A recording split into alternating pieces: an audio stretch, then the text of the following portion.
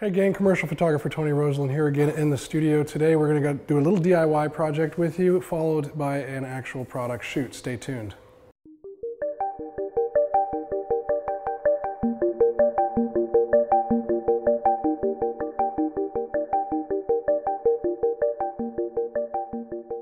All right guys, welcome back. Like I said, we're going to do a little DIY project and then follow it up with a jewelry shoot for catalog.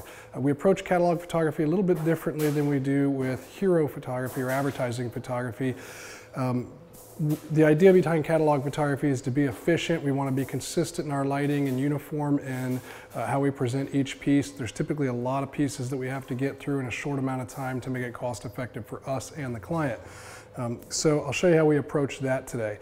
You may hear a little bit of background noise today. I apologize for that. I have my daughter in the studio with me today. She's 2.5 and she's playing with a bag of marbles, it sounds like. So, yep, there's one hit the floor. So I apologize in advance about the background noise. We'll do the best we can to get it cleaned up and edit it out in post. But in any case, when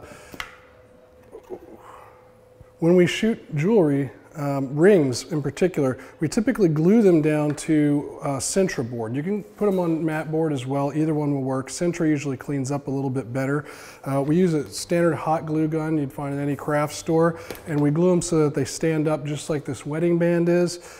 Here is the engagement ring, and we could position that any way we want to with the wedding band, and then once it's on this piece of Sintra board, we can put this in front of the camera and we can maneuver this at any angle we want to get the best light and the best angle on the particular ring set. Today, we are going to be shooting a pendant. This is the pendant that we're going to be shooting. We generally want to shoot these straight on for catalog work, whereas with an advertiser hero shot, we may shoot them laying on a surface of some sort. There may be other props in it. For catalog photography, usually pretty heads up and straight on. So the way we do that is by putting it into some sort of frame to hold it up in front of the camera. This is a pre-cut piece of matte board you can get at any art supply or framing shop. They're a little flimsy. Sometimes you can get double walled thickness, which would be better.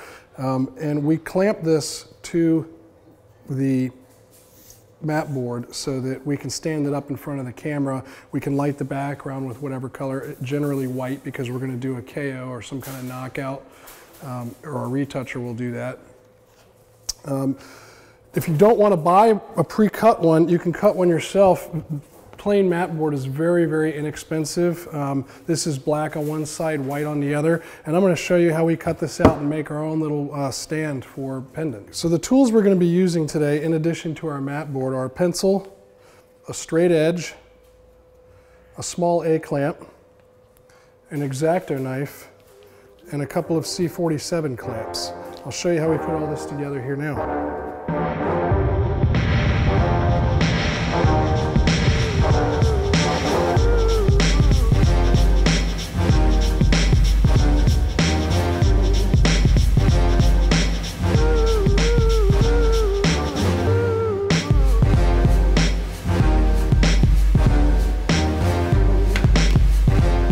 Okay, we've got our matte board cut, and so now the way we get this to stand up in front of the camera is just by putting a small A-clamp on the bottom, and it will stand up by itself.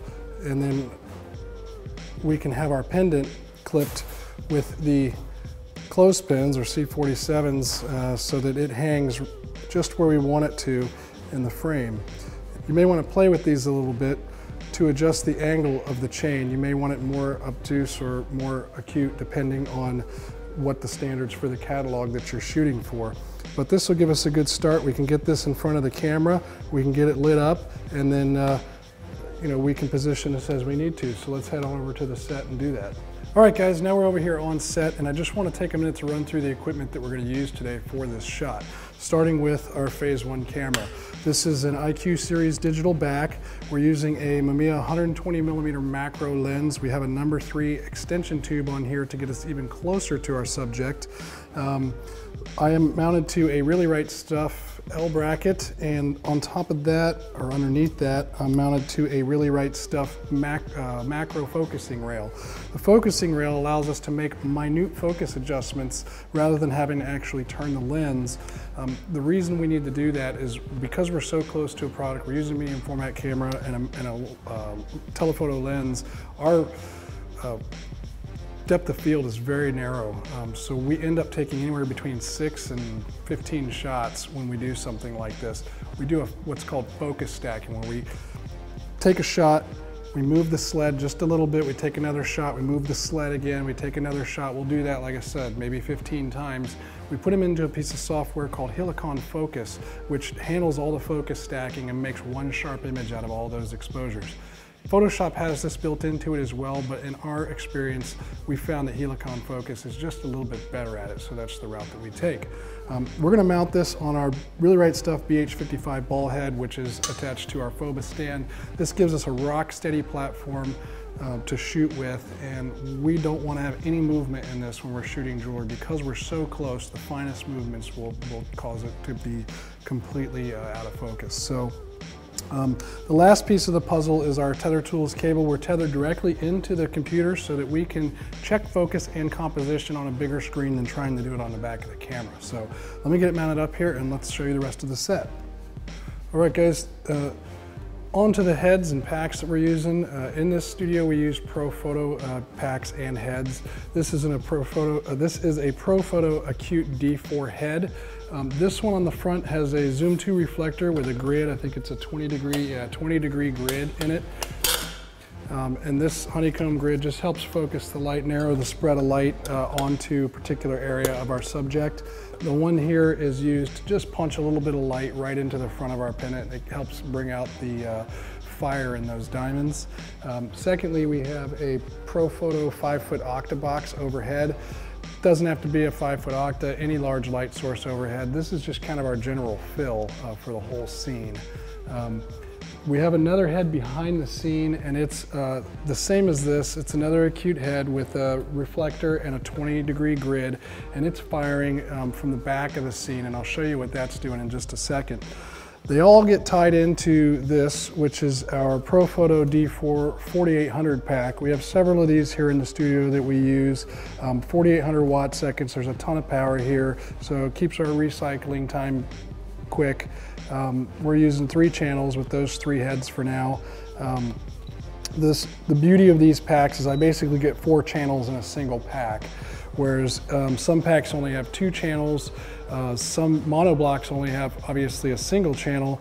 The ones that do have multiple channels, typically if you move the power of one channel, it moves all the channels together. This gives us 4 independent attenuation.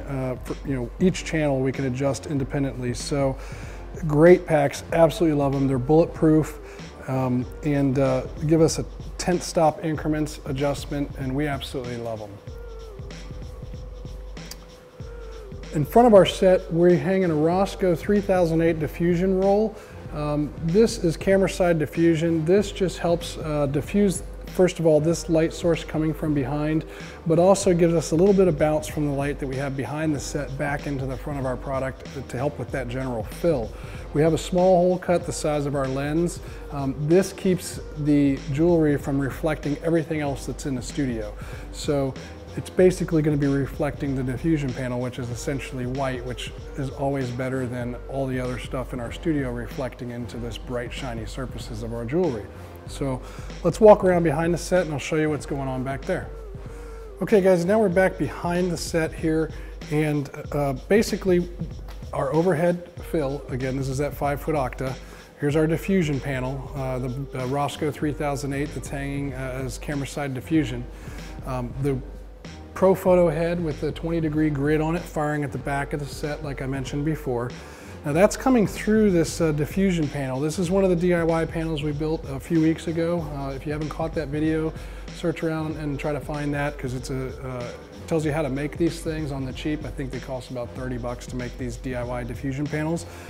We're using that to shoot through from behind. It also helps soften our overhead light even further. here is the frame that we just built. Actually, this is one like it. I have several of them laying around, but this is the mat board that we just cut with our pendant hanging in place with our clothespins and then our small clamp on the bottom, which helps keep it upright.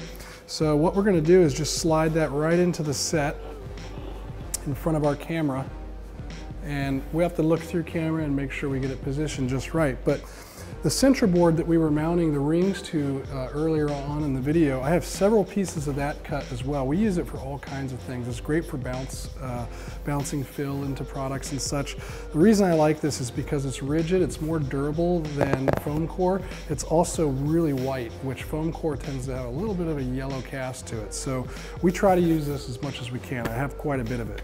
We're also shooting on a white table. This is just a actually, I got this at IKEA from the ding and dent section for like 30 bucks. You know, I think it was a desk or something at one time that some kid may have nicked in the store, and they threw it into the clearance bin, and I picked it up real cheap, and we use it all the time as a surface. Again, because it's white, it helps bounce light up into the product and keep everything nice and bright. So these cards, again, we have little A-clamps on the bottom of them, and we use them to slide into the set as fill, kind of on the front of our product. So we'll get a close-up here in just a second to kind of show you what we're doing under here, but we get them nice and close, and I put one on each side just to kind of build a triangle around the front of our product, which really helps keep light bouncing into those stones, which makes them really sparkle and look really, really nice. So let me put the other side in, and then we'll show you a close-up of the set. So we're sliding our one of these bounce panels, these center bounce panels, into place, which just held with a small A-clamp, and that just helps us bounce a little bit of light back into our product there. You can see our pendant is in place here on that mat board that we had cut out earlier, and our camera is back here coming through the camera side diffusion hole that we cut, and this just kind of straddles the camera so that it helps bounce light back into the scene, particularly the light from the overhead 5-foot octa, as well as the gridded light behind the set. So, okay, now we're back around the other side here of our set, ready to get shooting. First thing we want to do, I usually loosen up this head coming from camera side. This is what's giving us kind of our sparkle in the diamonds. I loosen it at the stand so that with one hand I can move it around and kind of see what it's doing. Turn the modeling light on. I can move it around and see what it's doing while I'm looking through the camera at the diamond or the pendant in this case, and I can see exactly what this light is doing. Once I get that nice sparkle, I'll stop and lock it back in place. So I'll do that now.